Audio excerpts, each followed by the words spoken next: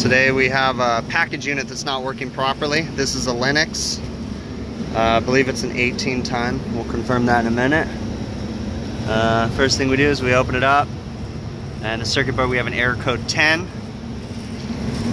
Error code 10 right here is 24 volt power loss, terminal board 35. So whenever I see anything 24 volts, the first thing I want to do is look at transformers. Okay, this unit has dual transformers with a resettable circuit breaker. That one's tripped. So we have a tripped circuit breaker on the transformer. Okay, before we do anything, we're going to go ahead and check to see if anything is grounded or shorted on the low voltage side of that transformer by putting our meter on continuity, turning off power to the air conditioner, and testing from each leg to ground to see if we have anything that's shorted out before we just try to reset it and or replace the transformer. So I'm going to get my meter out and we'll start checking things. Okay, so I turned main power off for a minute just to check to make sure there was no electrical problems that I could see, so I can jiggle some wires around and stuff. Nothing jumped out at me. I turned main power back on. We're going to test three-phase power coming into this guy.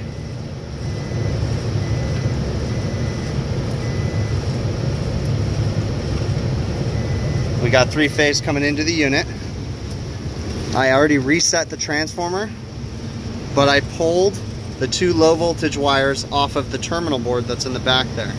So the low voltage wires are safely secure, or just kind of tucked up in here, so I can test to see if we've got 24 volts. So the transformer is outputting 24 volts. Whether or not there's still a problem with the transformer, we don't know. It could trip under a load, who knows. But that tells us that right now the transformer's, as best as we can tell, is working okay. So now what I need to figure out is, this is transformer T18. I need to figure out what that controls, and I'm going to investigate those components before I hook power up and go any further. Maybe I could find a problem with the components that transformer controls. So what we will do is I'm going to look at the schematics right here. I'm going to find that transformer on the schematic and see what things that transformer controls, and then I'm going to test those components. Okay, so what I found, so I went over here to my schematic, and I noticed that there's a transformer here, and there's a transformer here. My transformer is labeled T18, and the other transformer is labeled T1. So T1 is right here. T18 is my transformer. There's the circuit breaker on my transformer, and here's my line going to my ladder diagram. So what I ended up doing was I followed my ladder diagram and I circled every point, that one, that one, that one, that one, that one, and that one, that my transformer went to a relay, or a load I should say. So those are all the items that I'm going to be investigating before I start resetting that transformer. I like Lennox because they label everything. K149, K150, K14, K146, K3. Those are where I'm going to start, and then you could follow them across to the other things they go through. So it looks like it goes through pressure controls. Another thing that I notice is up here in the unit, that transformer T18 says it goes to the contactors, and this one says it goes to control. So, and that does kind of make sense because my loads right here, K149, K150, those are relay coils, I believe. And then I see pressure controls here, so that makes a lot of sense. So I'm going to start looking into those items.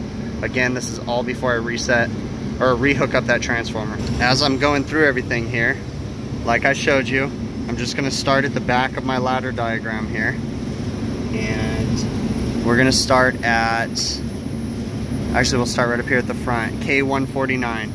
K149 is labeled right up in here, K149. It's the relay for outdoor fan number 3. I went ahead and pulled the relay out. It's an ice cube relay just to investigate it. And then we're going to go through each component. Like I said, they're labeled. And we're going to test the low voltage coils to make sure everything's working properly on them. So at this point, I've gone through and tested all the relays, checked the resistance values, compared them to each other, made sure that nothing was grounded out. I marked all the relays I checked. This one, this one, this one, those two up there. And I'm not seeing any problems yet. So in my opinion, I've done everything that I can. I've traced the wires all the way back to this board. Don't see any problems. I've investigated everything that I could. So at this point, I've got to turn on power and just see what happens. But the important thing is that I took the time to verify that there was nothing obvious that jumped out at me.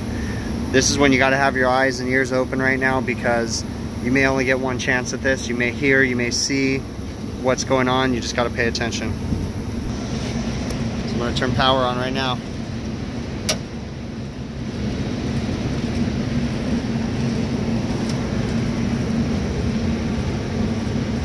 It didn't trip right away, so we just want to listen. We got another error message, number 52. Up, and we just tripped.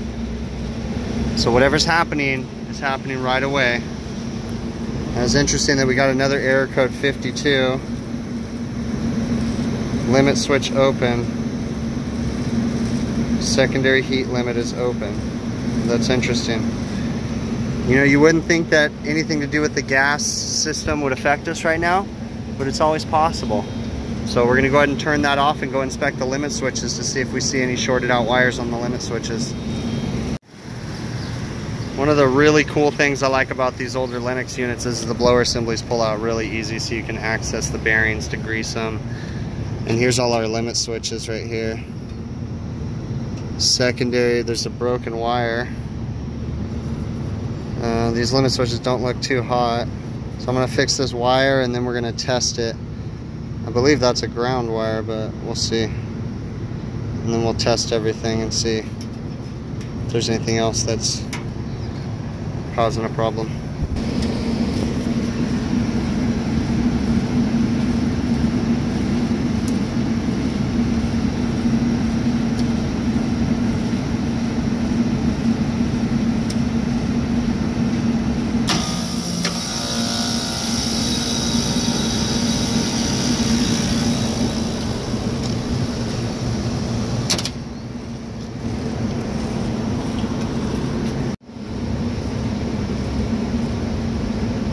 Okay, so I think I found it.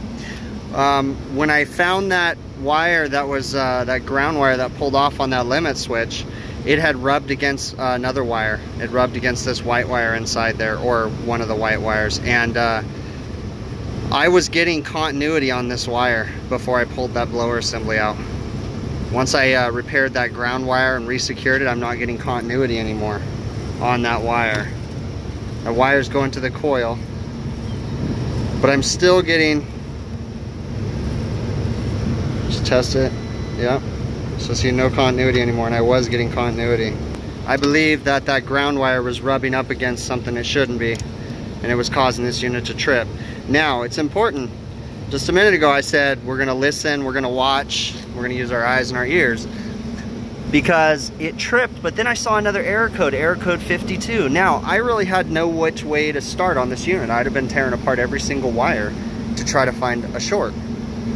But that error code popped up, and it kind of got me thinking. And that's what made me look at the limit switch, and then I said, hey, maybe I should start there.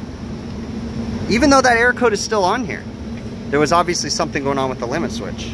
So I started there, and I believe I found the short. Now, I also moved a bunch of wires around, so I'm gonna watch this unit for a little while to make sure that my short wasn't somewhere else, and maybe by moving the wires I just fixed the short, you know, like the wires aren't touching ground anymore.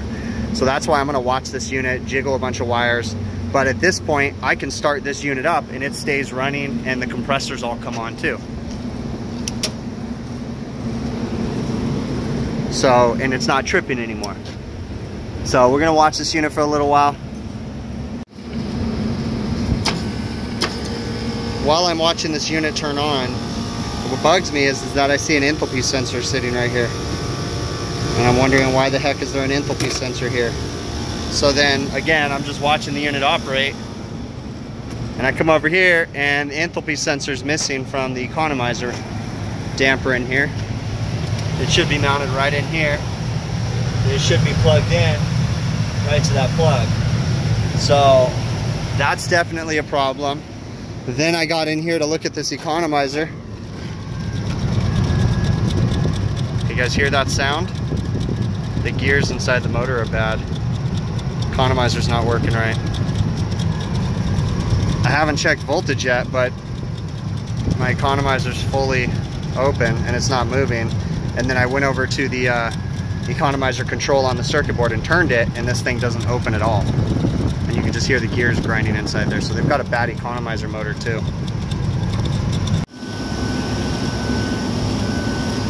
So just because I want to look at the big picture, I put my gauges on all the circuits, check out all the pressures, and I'm kind of blown away. This unit's a 2003 model. I've serviced it since 2004, I think. And really there's not much been done. We changed the circuit board on it a couple years back. Refrigeration wise, it's never been cut into. It's got perfect charge. I mean, shows you, man. I really liked these LGA units. The new units that they're making, they're nice, but I don't know, man. There's something about these that I really, really like. The new ones that have the Prodigy board. I mean, the Prodigy board has its pluses. There's things I like about it, but I'm just so used to this, was it an M18 board? Yeah, I think so. I think it started with the M16 and went all the way up to the M18. I think that's what it is. But yeah, I really liked this board. It was really easy to work with. But anyways, I mean, not knocking the Prodigy board. The Prodigy ones are nice too. They're just a whole new beast to get used to. Cool thing about the Prodigy is it's a lot easier to hook your computer up to. This one, you could do it, but I just find it easier with the Prodigy to be able to set parameters and different things. So refrigeration wise, we're looking good. All the condenser fan motors are running. Pressures look good. We're gonna order some limit switches. You know, just like if you've seen any of my other videos, when I order limit switches, I order all the limit switches. So there's 3 limit switches for the gas heat on this guy. I'm gonna change them all at the same time. We're also gonna order an economizer motor, and we're also gonna order an enthalpy sensor for the outdoor air damper, because we can't open the outside air damper at all right now to get any fresh air in the building. This restaurant doesn't really use the economizer for, you know, the economizing function. They more or less just use it for minimum outside air. So it's been balanced that way. They don't like the variable outside air damper opening and closing. So we just need a minimum amount of outside air on this unit. So that's why we got to get that outdoor air damper back on, and get the enthalpy sensor back on there. So that way we can modulate those dampers and get them their fresh air to help balance out the building. I'm finding that as a trend in these restaurants. I don't know if you guys noticed this. Let me know in the comments. That we're not putting makeup air units on the roof very much anymore, for the most part. Sometimes you find them, but they're usually really small if you do.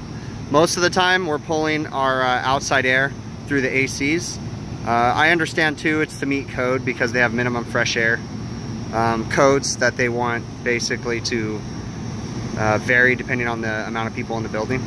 So a lot of times they'll use the ACs when they stage up, assuming there's more people in the building. I mean, there's lots of logic to it. There's really no great way to perfectly figure out adjusting the outside air damper. Some people try to use CO2 sensors. There's faults in that too, because a lot of times the CO2 sensors are located in the wrong spots, and they prematurely open and bring a lot of outside air in the building. I tend to find, I don't know if you guys see this, but I tend to find buildings that use demand control ventilation using CO2 sensors to have a lot of nuisance complaints in the wintertime about cold air in the building. And typically what I notice is that the restaurants, it's hard to convince them to keep their blower motors running. So they tend to put the blowers into auto, which in a restaurant that doesn't work. But they tend to put the blowers into auto, so when they finally get a call for heat, they get a blast of cold air in the building. I prefer to leave them in the on mode, so that way you're getting a steady amount of fresh air in the building, so that way the heat can properly regulate and you don't get those high and low temps. But anyways, have you guys been seeing that? I've been noticing the trend since we've been using demand control ventilation of more complaints, and they just never seem to work correctly.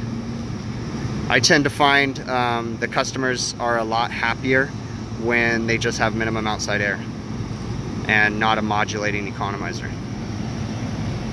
I think that there's a place for a modulating economizer. I understand the efficiency potential and the energy savings, but I think that we don't have the technology to perfect demand control ventilation quite yet, or at least it's not mainstream or cheap enough. So I think that, you know, for now we just kind of struggle. I really think that, I should say that more customers would like to use economizers. Most of the time restaurants don't want to fix them. They don't want economizers fixed because to them they just don't understand the savings, or the savings isn't realized. You know, restaurants tend to not be too focused on electricity bills, at least in my case. They tend to be, you know, basically they just want their equipment working, and they look at the numbers of sales that they sell food.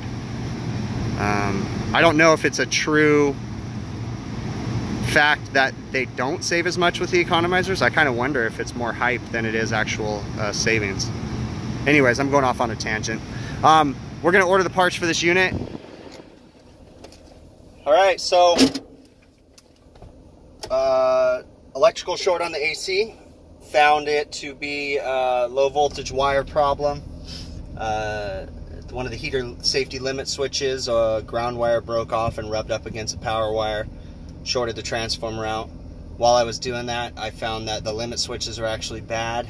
Also found that the economizer motor and the enthalpy sensor are bad. Went ahead and put my gauges on the unit, went through all stages, everything. Refrigerant charge was looking pitching, airflow looked decent. Everything else checked out about the unit, so it was just a basic electrical short.